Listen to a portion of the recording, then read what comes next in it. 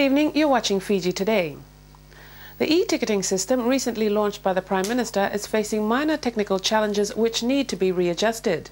However, the Ministry of Works, Transport and Public Utilities has been taking measures to overcome the challenges.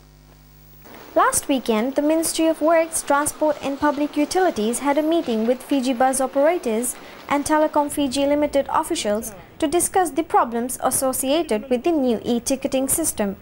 Thadirua Bus Company is the first to test this pilot project in its bus which operates from the Andi Dakambau school. One of the challenges faced through this system is the charging of the console batteries. The console is used to tag the fares while entering the bus. The consoles are prepared for up to 4 hours by TFL, and this has been a challenge for the bus company. This is posing challenging to the bus companies because they have to have 2 sets of buses for the morning and for the afternoon for the various schools that they look after, which means there is an insufficient supply of batteries. TFL fortunately foresaw that this could be challenging, and so they had, prior to the incident cropping up, ordered for some new replacement batteries and chargers. Ministry spokesperson Sainiana Rondrondo says prior to this problem, TFL already ordered more batteries which are in the country from Australia. The system is being tested with new batteries. The ministry has suggested Thadirua Bus Company to start the system with other schools next week. Another problem faced with the system is the correlation of data.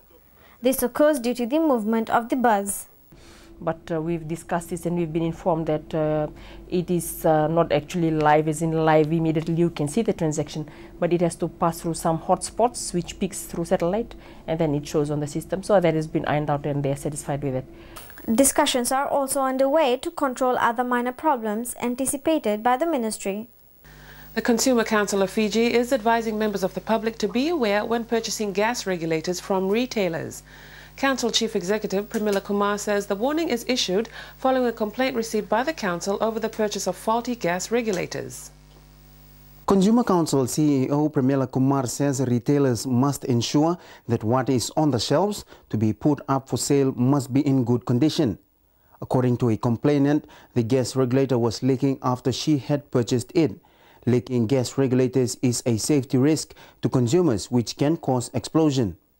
And my suggestion is that you need to look at your security, which means that you buy a gas regulator from a place that can give you some level of comfort in terms of assuring you that the gas regulator is certified or it meets certain compliance. Gas stove flames should be nearly blue, while yellow flames are an indication that your appliance is not receiving adequate gas and may be emitting the dangerous fume vapors. Business enterprises and organizations that have excelled over the years were recognized at the annual Fiji Business Excellence Awards. The awards is aimed at raising productivity and excellence in Fiji so that all sectors will grow the economy, making it one of the best places to do business in the world. Building a pool of world-class organizations is vital for the economy.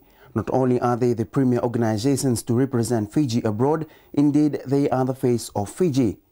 They are the prime examples and a source of inspiration to others. In the Commitment to Business Excellence category, Ashabai and Company, Office of the Auditor General and the Public Service Commission's Training Division took out top honors. In the Achievement to Business Excellence category, Life Insurance Corporation of India, or LICI, the Singatoka Town Council, Nature's Way Cooperative Limited, and Suva City Council. I'm very honored that we have got the Excellence Award. I must thank the entire my entire management, my entire staff of the Suva Council, the entire Suva Council family, and all the stakeholders, the ratepayers. I must thank the government. I must thank my ministry and my minister for supporting us. And this shows the commitment we have for the public.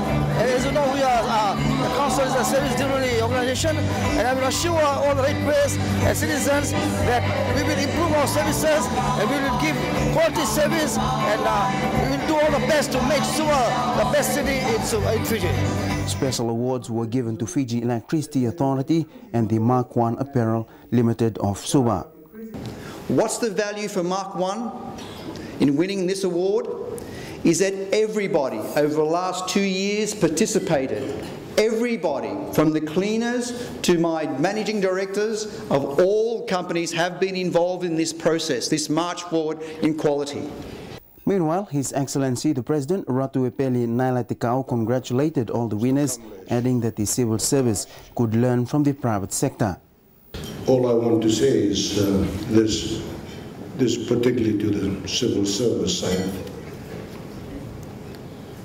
make very good observations of who came up today to receive awards.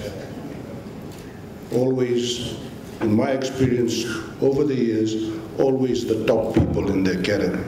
They never send number 2 or 3. It's only a suggestion, but I expect better from the civil service. No casualties have been reported in the 4 divisions so far, says National Disaster and Management Office Director Patilia Ndombui. However, he has advised parents and guardians to take extra responsibility in ensuring that their children are safe. According to the report from Vanuatu, especially on Taveune, being broken by the heavy rain. Join us again after the break.